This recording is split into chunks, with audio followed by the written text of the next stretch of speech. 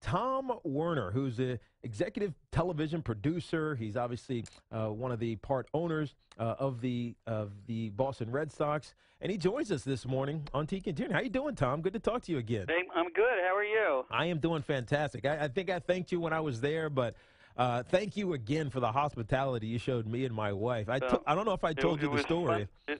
But we went. It was fun to see you, and it's always good to talk about Fenway Park. Yeah, no, we went. Well, and just to follow that story, we went, and Tom said, "Hey, you want to go sit in our seats? They're right next to the dugout." So we went and sat in those seats right next to the dugout, and apparently they caught us on television. So later that night, we went over to Cheers. You know, obviously because we're doing the tourist thing. We go over to Cheers, and it's like everybody knew my name. I walk in, everybody's like, "Hey, Teak, how was the game?" Everybody knows your name, Tiki. Yeah, but not in Boston. Maybe in New York. Look, you've done a lot of great things in your life, and just diversity and interesting diversions from what people, quote, know you as. But this one is interesting that you're working on now. Before we get to the baseball, and I actually want to ask you about Liverpool, who are playing out on the West Coast in about a week or so. Tell us about this Survivor's Remorse project that you're working on with Maverick Carter and LeBron James. How did this come about?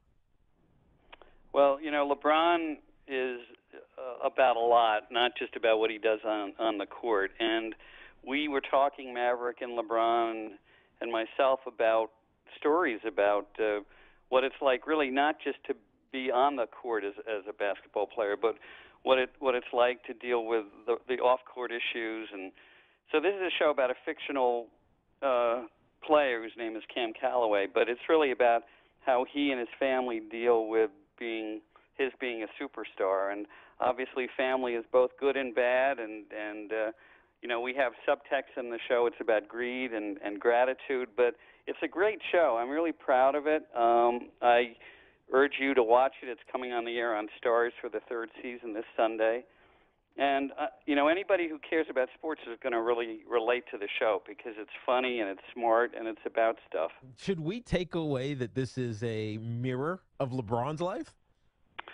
Well, I think when you see it, you'd certainly know that he suggested some storylines. I don't think it's about LeBron any more than it's about Kevin Durant or Steph Curry, but it's about a superstar, and it's not easy when you're 24 years old and all of a sudden you're playing and you've got $100 million in your bank account. But it's really about how he and his family navigate through those issues. And it's a political show, too, in a good way. I mean, it doesn't put politics before character.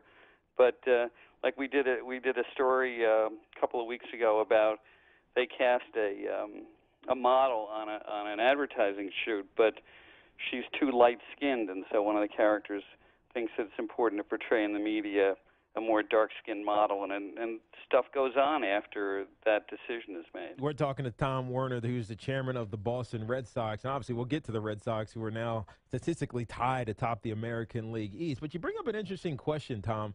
In light of what we've seen in the NBA pulling the All-Star game, and what Carmelo and LeBron and Dwayne Wade and Chris Paul did at the ESPYs, is there a natural and necessary interaction between athletics and athletic influencers and politics? I know that you have a good relationship with Bill and Hillary.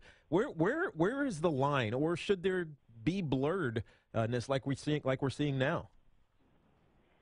Well, I certainly think that if you're doing a story or you're doing a show about that reflects life, especially if you're doing a show about sports, then you got to touch on all subjects. And I'm not saying Survivor's Remorse is about race, but it's got to be part of the conversation. And you know, these athletes are role models, and people expect them to, you know, carry on, you know, with their lives when they, you know, hang up the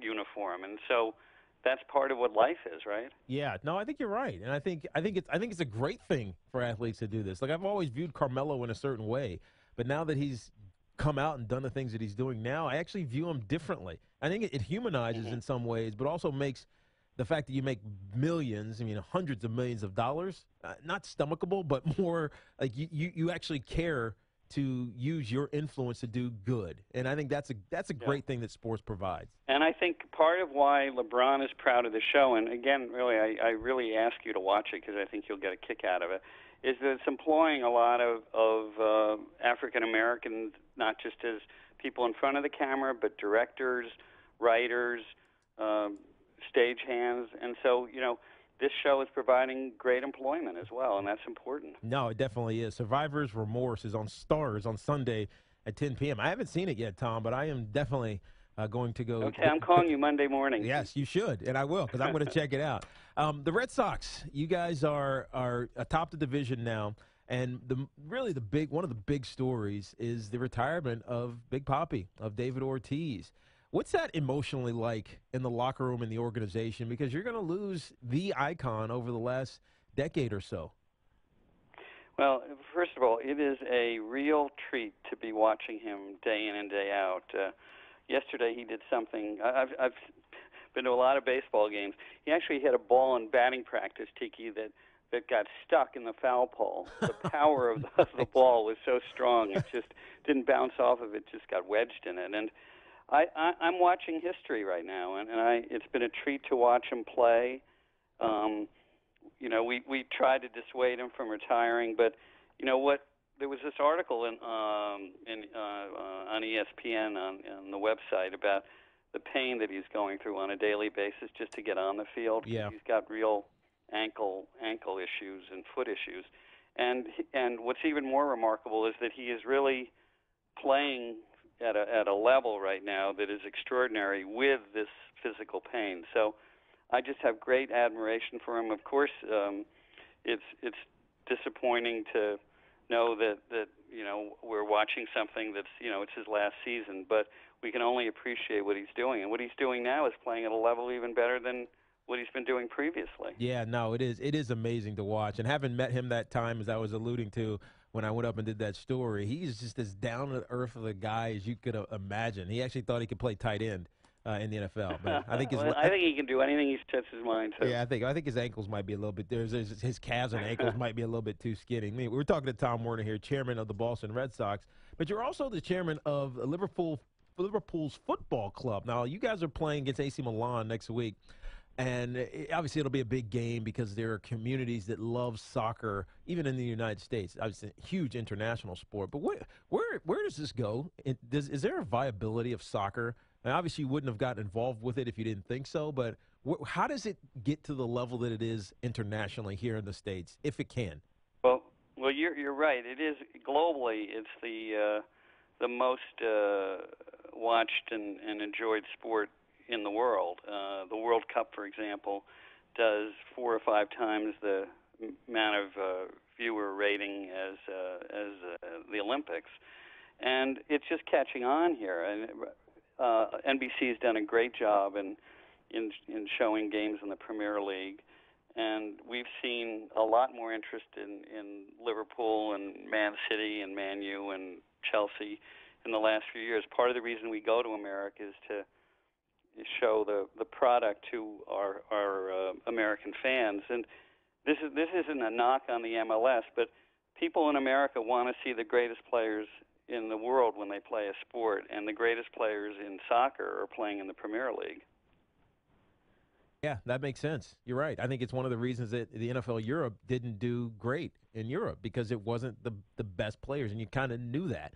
So if you can get how do you get the best players to come play in the States?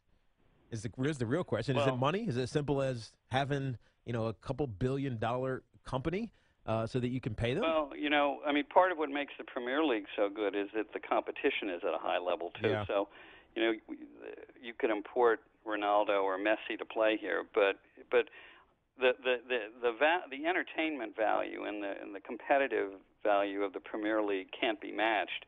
And I just think more and more people are going to be watching the Premier League. It's on Saturdays and Sundays, and we've seen a pretty good bump in the ratings. And part of the reason we're playing Chelsea in L.A. and, as you said, AC Milan in San Francisco, and then we're playing in a couple of other cities, and we're going to have sold-out crowds. Yeah, Tom, you got your hands in a lot of buckets, and I love the success. Successful people, make me inspired. So congratulations, good luck, and I will watch all right, this. well, Survivor's Remorse. it's good to talk to you, Tiki. Sunday Thanks. at 10. Good to chat with you again, Tom.